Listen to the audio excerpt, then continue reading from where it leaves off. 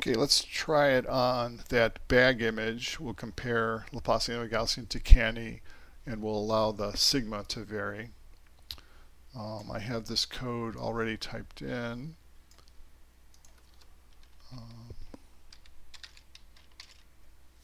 Let's see. Whoops, wrong one. It's this one here. So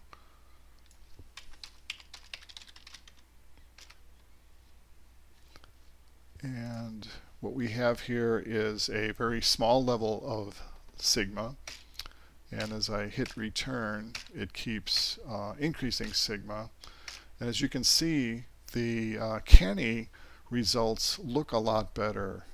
We don't have these weird structures.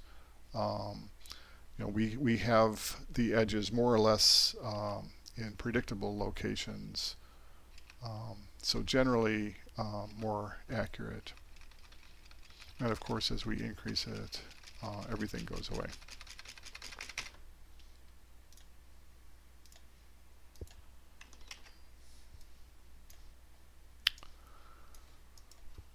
And finally, let me run another example. This is a house where I want to pick up some fairly faint edges. They can be fairly faint, let's say in the siding here. So just to point out that the edge function run with the Canny option returns optionally the threshold that it calculates. So you can provide it a threshold, or if you give it a empty bracket, it calculates the threshold automatically. If it calculates the threshold, it returns it as a vector of two values, low and high, where low is always 0.4 times high, and that's calculated just from the magnitudes in the image. So let me go ahead and run that. Let's see, I'm just going to run, let's say, the first part here.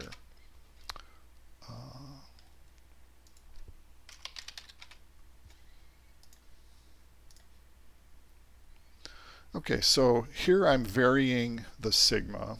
Here is a very small sigma of 0.5. It's computing the threshold automatically. Here is sigma of 1, 1.5, so I'm still getting most of the siding here, but losing some of it. And then at this point, those features are too small. They're essentially smaller than the sigma. And then I guess if I go up really high, like at 4.5, losing all that structure. Okay, and the next thing I'll do is I'll vary the threshold. So I will explicitly tell it to use thresholds from 0.05 to 0.4, and always set the low threshold to be 0.4 times the high. So let's see the effect of that.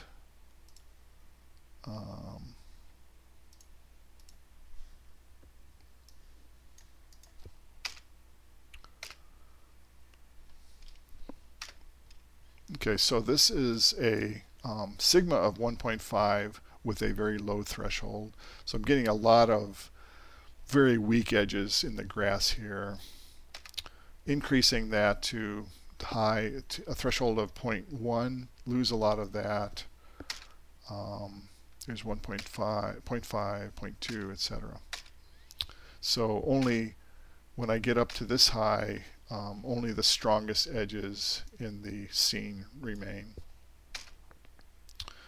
Okay, and then the last thing I'm going to do is to see the effect of using only one threshold. So first I will compute the threshold normally, namely I'll let MATLAB compute it for sigma 1.5, and remember that uses actually two thresholds, one for low and one for high. Then I'm just going to take the low threshold and use that in both places, in low and high.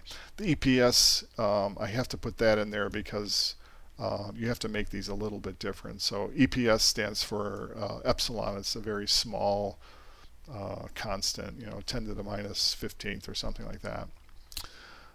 So that will just use the low threshold. And then I'll run it again using just the high threshold that I obtained from this automatic thing. And we'll compare those. Okay, so what we got here is, of course, the original house. Then we have, this is just the low threshold. Okay, so this is picking up a lot of extra stuff in the grass that's very weak. This is just the high threshold. So here we're not getting a lot of the desirable features on the siding here because those are just too weak.